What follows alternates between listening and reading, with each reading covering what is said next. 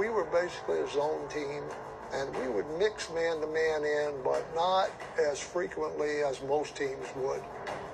In the meeting Saturday night before the game, I remember this very well, Bill Belichick telling Bill Parcells, if we play zone against these guys, they'll complete every ball.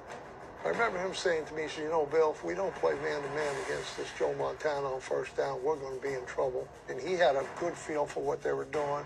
And that suggestion right there, I think, probably more so than any other single thing, began to lead to our success against the 49ers. First down, San Francisco. That was going to be picked off. First and 20.